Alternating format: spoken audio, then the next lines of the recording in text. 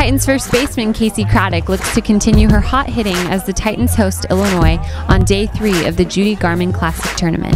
Top of the first when Meredith Hackett hits a 2-run home run, putting Illinois up 2-0 over the Titans.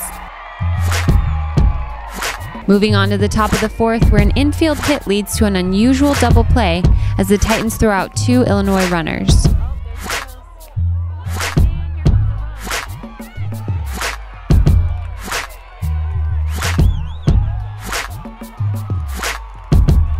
But Illinois busts the game wide open in the top of the 6th with multiple base hits and 2 more runs scored.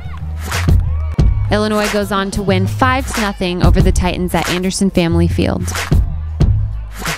Defensively, I mean, we've gotten stronger as we've gone, as the season has gone, and so I mean I can't imagine that. I better not be going backwards. I can imagine it going forward. But offensively, we need to stay consistent. I mean, we had a couple nights ago, you know, we hit and hit and hit, and you know, it was like a positive momentum, you know. But we have to stay consistent. We can't have one day like that and then nothing the next.